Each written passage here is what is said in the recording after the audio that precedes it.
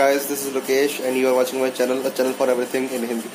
तो guys ये मेरा फर्स्ट टेक वीडियो है। मैंने कहा था कि मैं टेक्निकल नॉन टेक्निकल हर तरफ की वीडियो बना पाऊंगा एक एवरीथिंग के चैनल की वजह से। तो अब ये मेरी टेक वीडियो हो जाएगी। अब तक मैंने आपको एक पूरा जेई के लिए क्या करना चाहिए एक स्टार्ट दिया था। उसके बाद ये मेरा दूसरा पार्ट एक तरह से हो गया टेक्निकल। एक गेमिंग पार्ट तो मेरा चलता रहेगा, गेमिंग में करता रहता हूँ, उसकी गेम प्लेस होते हैं वो आपको डालता रहूँगा अपने साथ साथ। उसके बाद बीच में मैं लाइव स्ट्रीम भी करनी है, तो स्टार्ट रहेगा ना। तो चलो गाइस मैं आपको बता दूँ कि सैमसंग नाम सुना होगा, हाँ बहुत बड़ी कंपनी है। सैमसंग ने अब अपनी Lpddr5 की टेक्नोलॉजी सैमसंग के पास आ गई है। अब DDR5 जो है वो फास्टेस्ट इस टाइम पे रैम के मामले में। अब और LP का मतलब होता है लो पावर मतलब कि जो फोन्स के लिए बनता है, ठीक है। अब DDR5 इस टाइम पे हाईएस्ट टेक्नोलॉजी है, तो सैमसंग उसको वो अचीव कर पाया। ये जो रैम का ये एक वेरिएंट होता है। अब लोग क्या देखते हैं कि 4 GB की रैम है या 8 GB की रैम है। अब 4 GB की DDR5 की रैम जो आएगी है Lpddr5 की, वो एक 8 GB की रैम के फोन को जो Lpddr4 के ऊपर बनी होगी उसको तो आराम से हरा देगी। सच कह रहा हूँ, हरा देगी, टिपिकली हरा ही देगी। लेकिन Lpddr4X जो आजकल का स्टैंडर्ड इस टाइम पे है, जो आपको सारे फ्लैगशिप्स में मिल जाएगा। Note 5 Pro में भी वही है जो मेरा फोन यूज हो रहा है, और भी काफी फोनों में इस टाइम पे वही यूज होता है Lpddr4X, जो उस टाइम पे सबसे फास्टेस्ट है। लेकिन अब अगले साल से जो S10 वगैरह आएंगे, Note 10 आएंगे, उसमें ये फुल चांस है कि वो किससे बेस्ड होंगे, Lpddr5 से।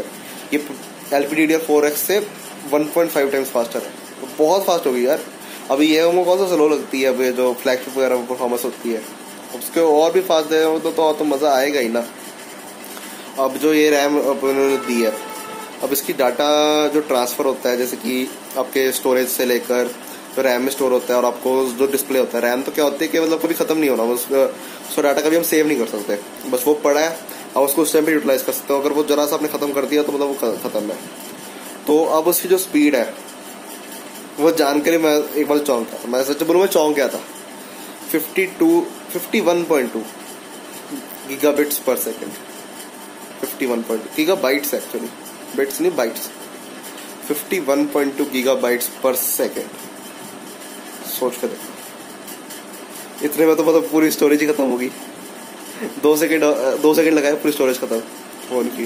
वो 128 GB होगी, तो 256 GB भी ले लो तो 4 सेकंड में पूरी स्टोरेज आप छान सकते हो। अब रैम तो कितनी होगी, 8 GB की रैम ही। अब सैमसंग ने 8 GB की रैम वाला मॉडल निकाला है अभी, तो अभी 8 GB की रैम मतलब हम एक्सपेक्ट कर सकते हैं कि सैमसंग अपने फोनों में डालेगा। अब तक सैमसंग 6 GB की रैम पे रहा था। बाकी इस बार Note 9 का भी पूरा है कि 8 GB की रैम के साथ में आएगा, 256 GB की स्टोरेज होगी इसके अंदर। तो ये तो सब हम एक्सपेक्ट कर ही सकते हैं एटलीस्ट। तो मेरे पास अब इस टाइम पे मेरा फोन दूसरा रहेगा, तो ये स्पेशली 5G के लिए बना है, not 4G, 5G coming. 5G के ऊपर भी मैं डेडिकेटेड वीडियो बनाऊंगा कन्फर्म। और ये 10 नैनोमीटर की टेक्नोलॉजी पे बेस्ड है। 10 नैनोमीटर बहुत छोटी है, बहुत छोटी है। जो स्नैपड्रैगन का 636 है वो 12 नैनोमीटर पे बेस्ड है। फिर 40 नैनोमीटर पे जो इस टाइम पे फ्लैगशिप है स्नैपड्रैगन का 845, वो 12 नैनोमीटर पे बेस्ड है। तो 10 नैनोमीटर से भी छोटा हो गया, मतलब और बेटर। इसमें छोटा बस ज्यादा बेटर होता है, क्योंकि जितना कम साइज ले रहा है उतने ज्यादा उसकी पावर एफिशिएंसी ज्यादा, उतने कम बैटरी लेगा ये और उतना ज्यादा काम होगा। और इसके अंदर एक और सबसे खास चीज मेरे को लगी कि इसके अंदर अल्ट्रा डीप स्लीप मोड उसको कह रहे हैं, वैसे नाम ही होता है वो, तो चलो डीप स्लीप मोड है। तो उसके साथ क्या होगा कि जब जैसे आपने फोन छोड़ दिया, बंद कर दिया, स्क्रीन ऑफ है, आप कुछ यूज नहीं कर रहे, कुछ नहीं चल रहा, ठीक है, तो उस टाइम पे वो पहले से बिल्कुल ही स्लीप में ऐसे चला जाएगा कि आपको बिल्कुल बैटरी नहीं लगनी। अब आपका एक अगर रैम से सिर्फ बैटरी निकलनी बंद हो जाए तो बहुत फर्क पड़ जाता है फोन में। तो ये एक बहुत ज्यादा प्लस पॉइंट है इस फोन का। इस फोन का नहीं, फोन तो भी आएंगे, अभी तो ये सिर्फ चिप है।